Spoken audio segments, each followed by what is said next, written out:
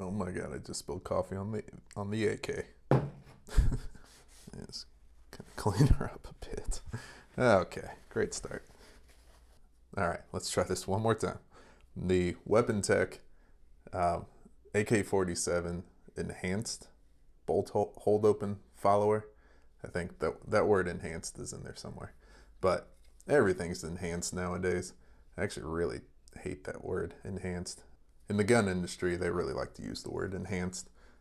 Usually that just means slightly changing the code in the CNC machine and then upcharging 10 bucks and calling it enhanced will get people to buy just about anything. So anyways, but all this basically is a last round bolt hold open follower that has a little steel piece right there. So come on, focus. There we go. So I don't think the steel piece goes all the way in here. This is a plastic mag follower, so I can't really say anything about the durability of it. I haven't fired it too much. The two magazines that I used to test this out, one was just a like generic South Korean mag that came with, I think it was this 20 round mag right here. It came with this steel follower. And then this SGM mag, the 30 rounder, which is right here. This came with, as you can see, I had to label it so I didn't get mixed up, but this is also steel. So the fact that this one is plastic is a little disconcerting, but it may not be necessary to have these made out of metal. Having them made out of plastic might be just fine. But I think that, obviously the plastic will not be as durable as, say, a metal follower. And I guess what I'm trying to really get to is that I don't really think these are worth the money or the time. Spoiler alert, but I'm just going to say it kind of right off the start. There is really no reason, I think, to have a last round bolt hold open with your AK, because for one thing, it will lock the mag open. I probably shouldn't do that on the table. This table's not exactly sturdy. I need to anchor it to the wall. Anyways, but yeah, it will lock the bolt back on the last round. But once you take this mag out, it's gonna send the bolt home. So if you're gonna insert a new mag, you're gonna have to rack it anyways. So you're not really saving any time, by having the bolt stay back on the last round.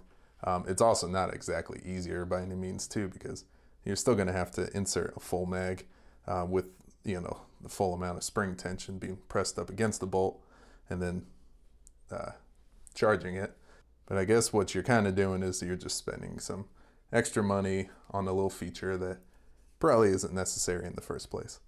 This I actually got in a 3-pack, and let me go and just show you guys. This is basically all it comes with, but this 3-pack came in like a little plastic bag with this piece of cardboard. So basically you just remove the base plate, replace the follower, and you're good to go. But that's only for magazines that you can remove the base plate. Actually, let me go ahead and bring up an assortment of magazines.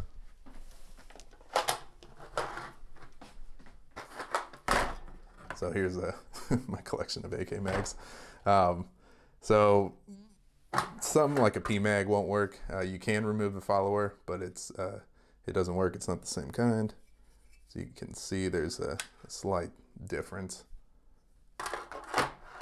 And then something like these US Palm mags, you cannot remove the floor plate, and the follower may be a little different as well. So you got that to think about. And then this is just, actually I'm going to keep this here on the table for a sec. This is the Croatian bolt hold open right here, with no plastic whatsoever. This follower right here is a steel follower. And again, for why it's not exactly necessary to get these followers, you can just get one of these steel mags. I've seen them as low as like $8 or $9 on various websites. and you don't have to worry about taking the mag apart and spending extra money to get the follower.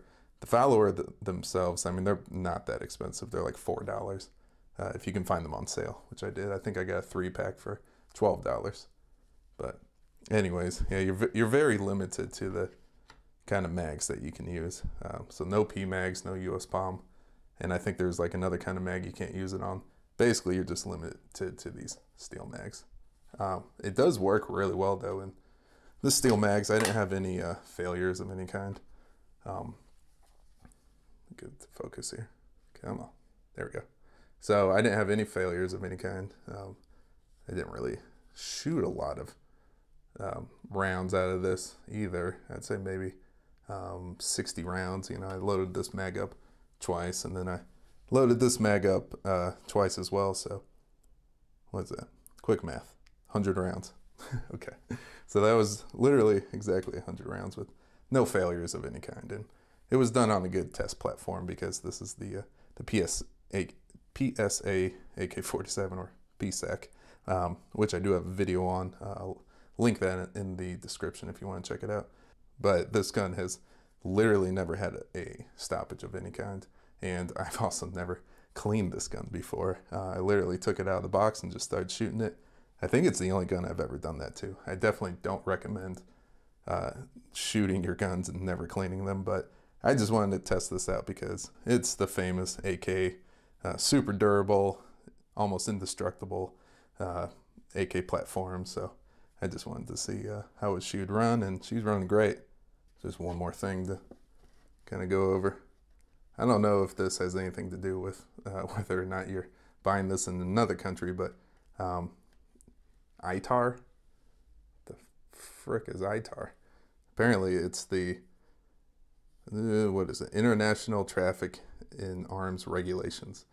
So I guess somehow a stupid plastic follower is regulated. That's ridiculous. So anyways, I don't really want to bash this follower. I mean, it does what it's supposed to, but is it worth it? You know, you make that call. I obviously bought it because I'm probably going to keep it in these 2 mags. It's just kind of fun to have. But I will say that there is something really nice about,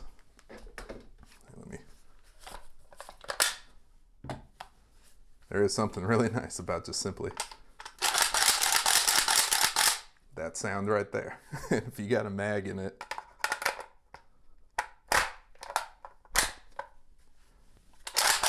and it holds back on the last round, you're not going to be able to do all that cool racking and stuff that you see AK operators do.